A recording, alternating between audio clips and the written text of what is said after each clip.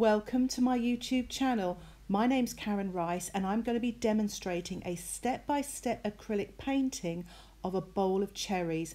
I'm going to be taking you through the basics of how to paint an acrylic painting, and this video is suitable for beginners and improvers. To start with, I've primed the surface of my mountboard, which is approximately A4 size, with acrylic gesso, and I've put some framing tape around the edge and I've let this dry. Once the gesso is dry, I've actually put a thin wash of crimson with a large flat brush over the top. I've used lovely broad strokes to give some nice texture to the background. You can use any colour for the background. The reason for this layer is to give some good tonal values to the rest of my painting. Once you finish painting this, let it dry. These are most of the materials that I'll be using. I'm using Winsor & Newton Galleria acrylic. They're a sort of a student grade of acrylic. I'm using a Liquitex yellow, and I'm also going to be using some white paint. And to the right I have a homemade Stay Wet palette, which I will explain about later, and a few very well used flat brushes. Details about the materials I'm using will be in the description below. To access the description, either click on the down arrow as you can see in the photograph there, or click on show more and it will take you straight to the description. In the description I have Amazon links where you can purchase most of the materials that I'll be using in this video. So let's get started. Acrylics dry very quickly, so to stop that from happening, I'm making a homemade Stay Wet palette. You can use any size, but I've got a little plastic box here.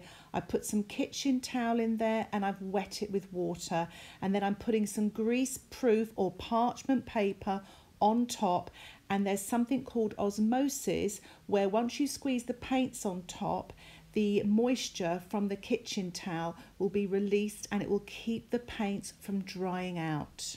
I've drawn a simple outline drawing with white paint using my liner brush. So I've squeezed out my paints. I've got some yellow, I've got some crimson, burnt sienna, Vandyke brown and Prussian blue. Also be adding violet and white later. So I'm starting off, I'm mixing some of the Prussian blue, I'm adding a smidge of white, and it's just sort of showing the colour mixing here. I'm using a flat 1/2 inch brush and I'm just sort of catching the paint at the corner of the brush, so it allows me to do these separate colour mixes. I've got about 3 or 4 there. Now I'm laying the colour now on that dry background, loading the brush. I always love to colour mix and get lots of different shades, and as you can see I use my wrist and I like to get different angles, and I'm just cutting in now to the cherries and the leaves and just taking my time, loading my brush, varying the colours. What you don't want to do with acrylic is to stretch the paint too far, so always keep loading your brush, painting the paint on and then moving on to another patch. Don't over blend because the paint kind of breaks down, and it actually looks so much better when you work this way, a lot fresher. So just keep loading that paint and sweeping that background colour on. So I'm mixing up some colours for the foreground, so I'm adding some red to the Prussian blue. You get a lovely warm dark, and I'm painting that colour onto the dry surface with my large flat 1 inch brush, so I can get some really nice broad strokes. Remember, be generous with that paint, keep loading that brush. I'm painting the dish now and I'm using some of the dark that I used in the foreground. I've swapped to my 1/2 inch brush and I'm going to just paint the darks on the right hand side. I've added a little bit of the burnt sienna now just to lighten things up on the left hand side and to warm things up, so I've added a touch of red as well. I love colour mixing in acrylics. I love touching little bits of colour here and there to change things up. The other thing that's nice about it is I'm getting some lovely textured marks with the brush and the acrylic paint on this lovely dish. Okay, on to the cherries now. I'm using the Prussian blue with a touch of the red, and it sort of makes a dark purpley colour. Prussian blues are lovely dark. I'm painting these wet on dry, and I'm just sort of forming the very first darks on these cherries. I'm using the 1/2 inch brush, and what I try to do is I try to show the planes of the cherry. So you're trying to get the sort of the surface of it. So I let my brush go in different directions to show the kind of the way the cherries are rounded. And I'm just swapping in little bits of reds and blues and just varying the colours. So I've mixed up some Prussian blue and yellow, and I'm just painting in these leaves here. They're nice and simple, which is great. If you see from the reference photograph, it's just lovely and simple.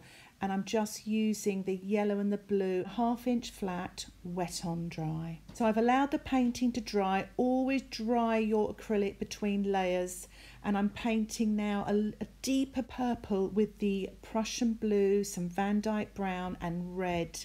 Really sort of vary these darks. Don't make all your darks the same colour. Really give it lots of variety. I've now mixed a little bit of white, my Prussian blue, and the touch of brown.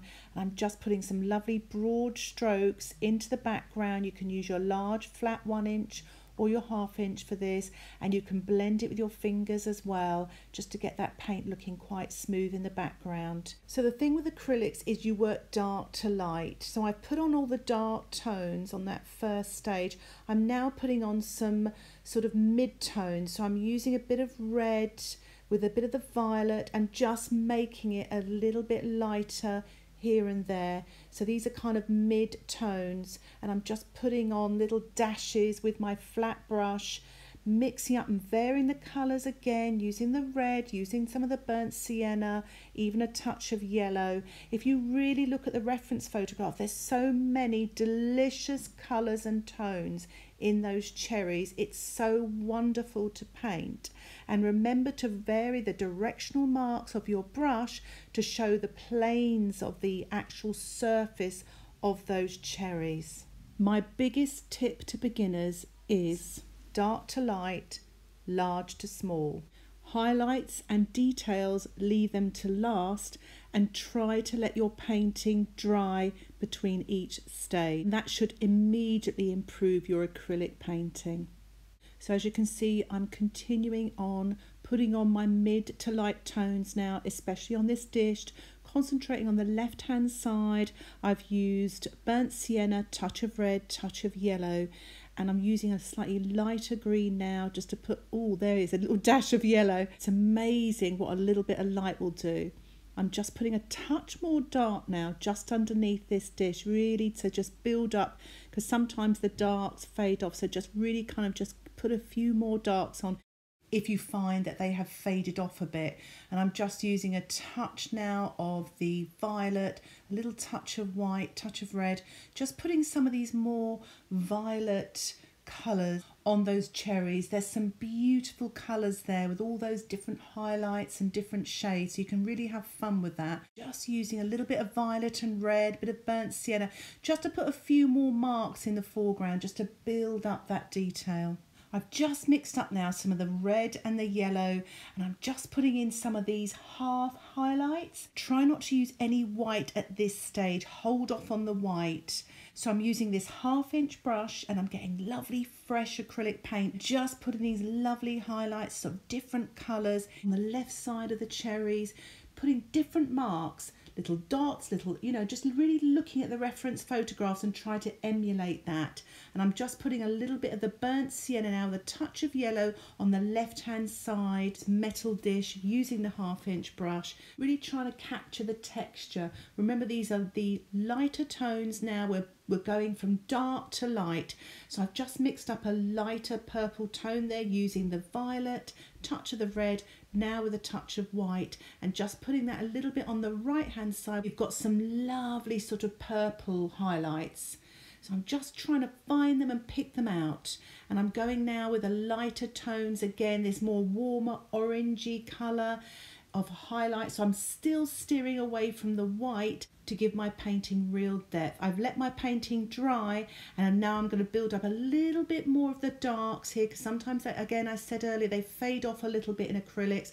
I just want to give my painting a little bit of oomph. A lot of the darks are underneath the cherries and to the right hand side, so I'm just sort of painting those in, and also on the right hand side of this dish, just putting a few more marks in. I'm just putting in a few more warmer tones here. Again to the right hand side, just really trying to get everything together before I finish off with the highlights.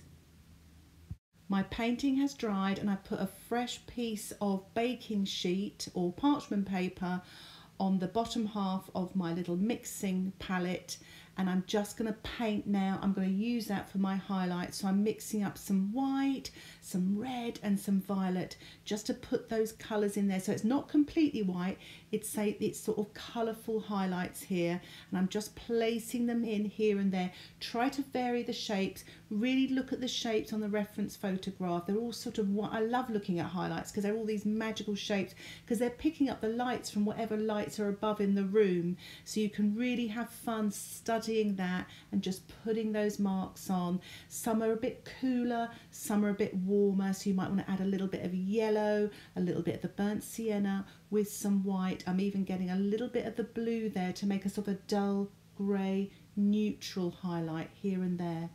I've swapped to a 1/4 inch brush, and I just want to use it now because I'm getting into the highlights and the details. So I'm really being picky here, because this will really bring the cherries out. You'll start to see them for cherries and not for these just dark blobs. So that really brings them to life. And I'm trying to really resist doing too much. Less is more. I've swapped to my size 3 liner brush so I can get these sort of more circular little dots and highlights here and there, and it will just give me a different feel, and the marks will be a little bit smaller.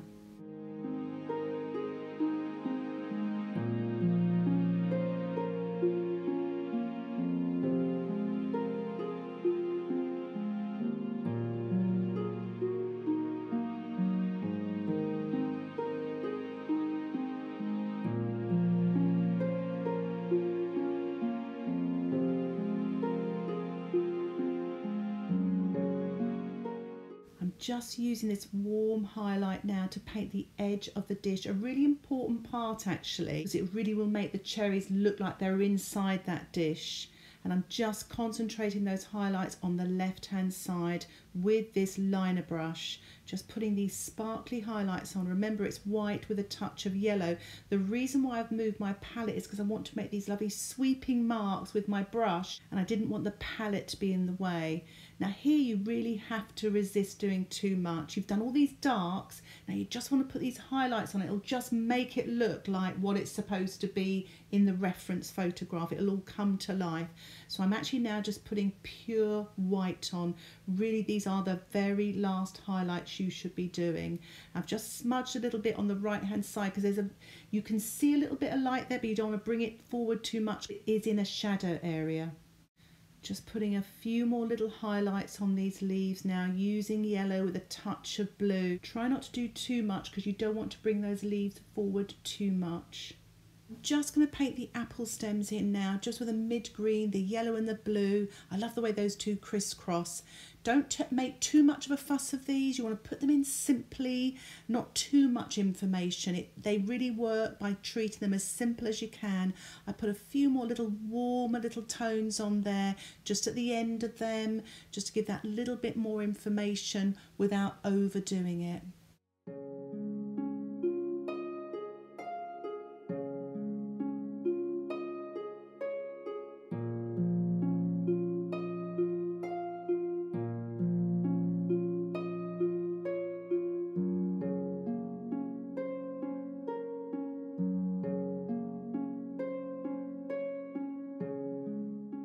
I'm just painting a few more little highlights to the left, just because it's metallic and I want it to make it really sing.